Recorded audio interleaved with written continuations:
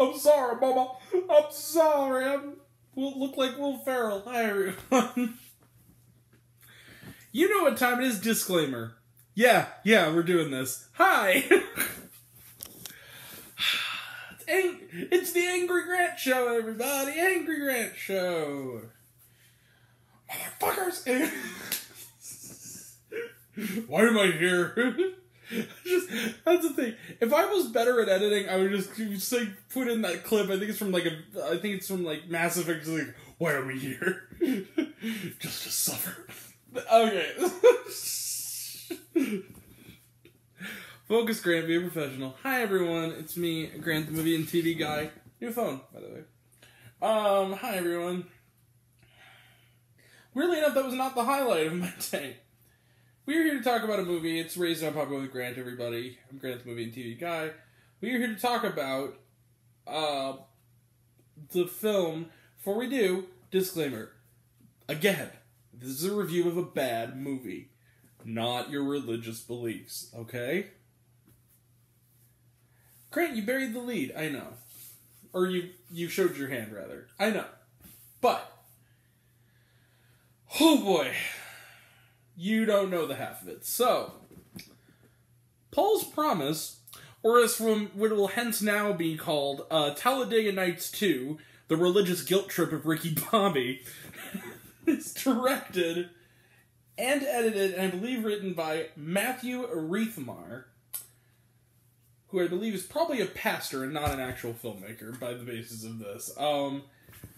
It is a film, I guess first off, spoilers. This is going to be a spoiler review, as you probably predicted from my tone, anyone who wants to know. Okay, so Ryan O'Quinn, a.k.a. Will Ferrell's lost brother, along with that one dude, I think, from the Red Hot Chili Peppers, plays Paul, or as many people call him, Paul. He is a guy who is apparently a racist, even though he doesn't do anything that's outwardly racist, at least, other than maybe the minorest of microaggressions. He's not violent, he doesn't act strange around people who are different from him, really. Why is this guy considered, I don't know. Because it was civil rights. I don't know why. The civil rights era is used as a prop in this, by the way. By characters who seem to not like Malcolm X and also seem to not like Martin Luther King for some reason, even though he was. Especially Martin Luther King is a goddamn American hero, and world hero, but whatever. Okay. Anyway, he's a guy who apparently. He needs to find God, or so he's told. He's guilt-tripped. His mother has cancer. She's dying. He had an abusive background. And every single person in this guy's life tells him that he is... The fact that he likes a beer now and again with dinner, but he's not an alcoholic. The fact that he is a little grumpy, and just not smiling all the time, but is otherwise pretty genial. And other than the fact that he also especially doesn't go to church, or specifically his mother's uber evangelical church, that means he is just like his father, who was a spousal abuser, who beat his mother and him. Okay, movie, fuck you, but okay. And he has to redeem himself, I guess, but there's nothing really to redeem, and, fuck the plot. Okay, so, I'm torn on this movie in how to score this, because, and I need to choose my words very carefully. First off, I need to point this out, and I know this should just be a given. Anyone who knows me knows I am a relatively liberal guy. I'm very progressive in my values. I need people to understand this, because some people genuinely don't believe this, and that's really what's destroying this country, is that racism is bad. It is. Absolutely. Every form of it, okay?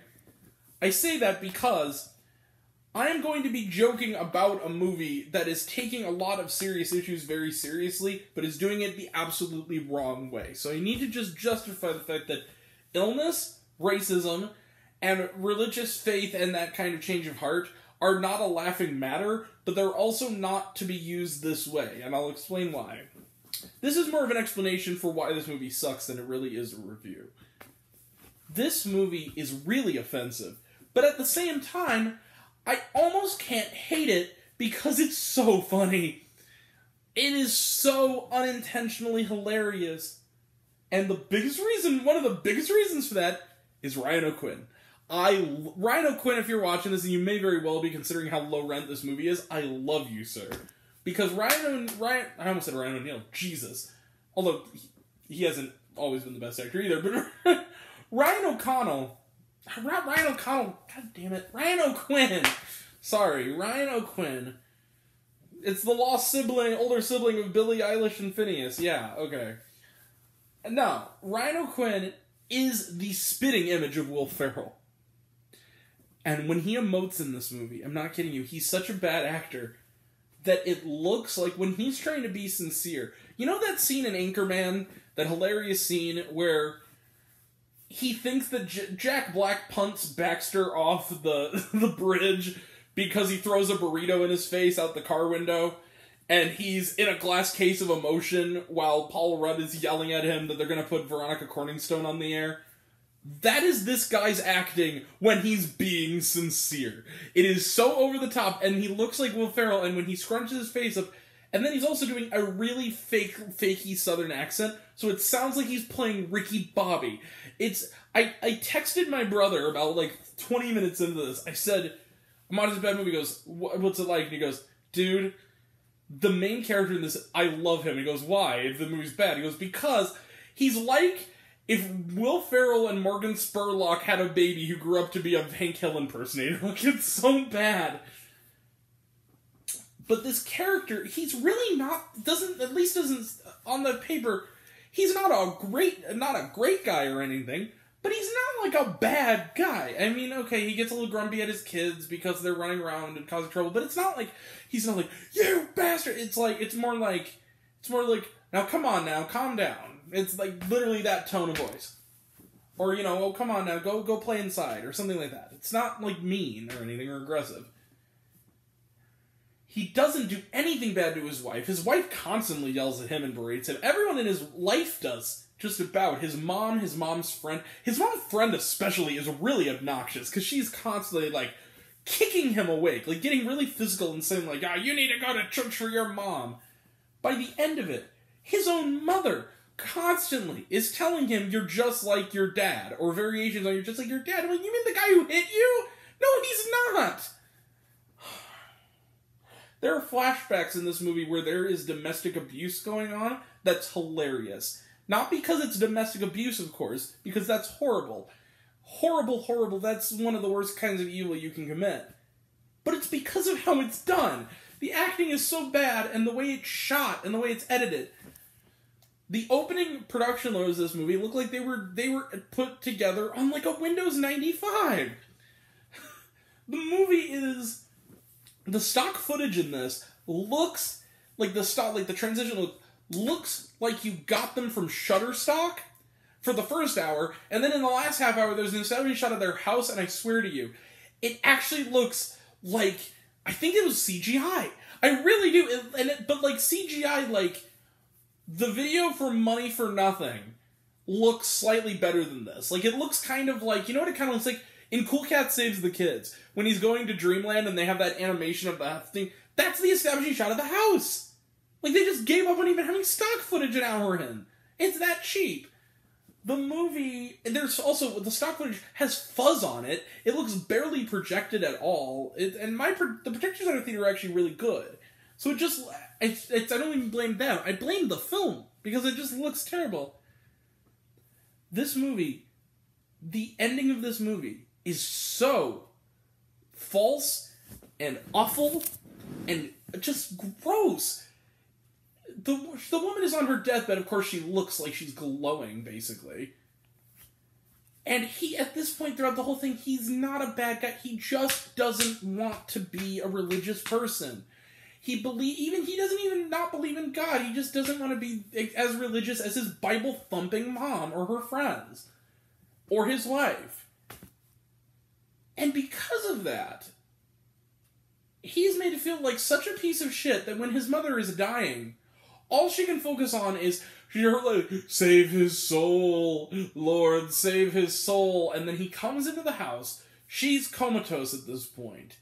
He holds her hand and says, basically, through Ricky Bobby seeing tears, overacting the hell out of it, going, I believe in God now, Mama, and I'm going to spend the rest of my life doing nothing for myself and only for him. And only then does her hand kind of clasp his one last time, and she slowly sinks away into death. Suck my dick, movie. Like, seriously, I'm sorry. I don't mean to be that gross about it, but seriously. That's fucked up. That's not okay.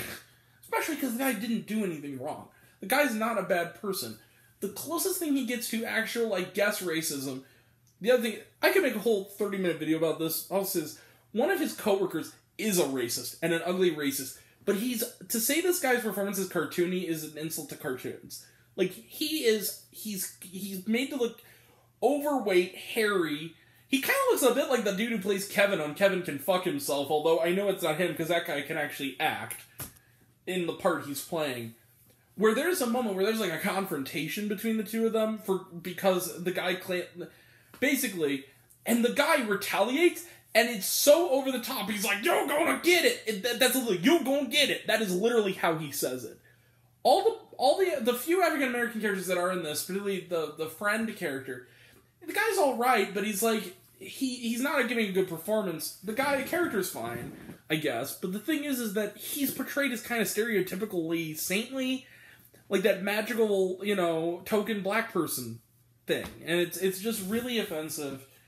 And he also, in one moment, claims, he says, we shouldn't be doing, we should be doing what Malcolm or Martin says. He goes, we shouldn't be doing what Malcolm and Martin does. We should be doing what Jesus does. What? And then in, like, the next scene, he's quoting Martin Luther King. Like, he does one of the best quotes from Martin Luther King that he ever did, which is, darkness can't shut out darkness, only light can. That speech. As a prayer with his wife. What the fuck? What's your character? What do you assume it? This movie, we don't have enough time, we gotta do trailer trash. This movie, you know what? Yeah. 0 stars. It just gets worse the more I think about it. Terrible. Alright, nothing more to say. 0 stars. Sorry for Talladega Nights 2, the religious guilt trip of Ricky Bobby. Just go away. Alright, trailer trash, let's go through these pretty quick. There's one in particular I really want to focus on. Salvatore, Shoemaker of Dreams. This is a documentary about a famous shoe designer, directed by Luca Guadagnino. So, Luca Guadagnino, like him. Yeah, looks good. Puss in Boots, The Last Wish, talked about it, looks good. I Want to Dance with Somebody, talked about it, looks good. The Fablemans, talked about it, looks good. Strange World, talked about it, looks good. Till, we're seeing it Thursday, talked about it, looks good. Last one is one they did as part of the movie again, and that is Bringing Back Christmas, which is the worst and most inept-looking trailer I have ever seen for a movie. And it has the wife, the mom, formerly the mom from Good Luck Charlie, who's now the poster child of celebrity anti-maskers, who is from Family Camp. She's in this. It actually looks kind of great. It's like a time travel Christmas movie. It looks terrible. Anyway, in Was There Sharma? Yeah, there was like photos of the real guy, whatever. Alright. I promise you, I don't hate religious people, I just don't like religious movies very often, because they're not often good. Anyway, that's it. We're done. We will be back tomorrow for VHS 99, that'll all be next time. And until next time, I'm Grant, the movie and TV guy. I see it all, I'm happy to share it with you. I love you all, I appreciate you all, love you all, class dismissed, I love you 3000, be kind to one another. If you like this video, give me a like if you want to, give me a subscribe if you want to, give me the bell, I don't know what it does, that's supposed to do, or so I've been told. One of my also reviews this and other fun stuff. You can check me out on Letterboxd.com, Facebook, my podcast, Serialized Raised on Popcorn. You can also leave a comment, even if it's like waffles, it really helps out. Now, I want to know down below, what did you think of Paul's Promise? Did you like the movie? Did you hate the movie? Think my opinion's good? Think I'm full of shit? I know you're going to think I'm the devil.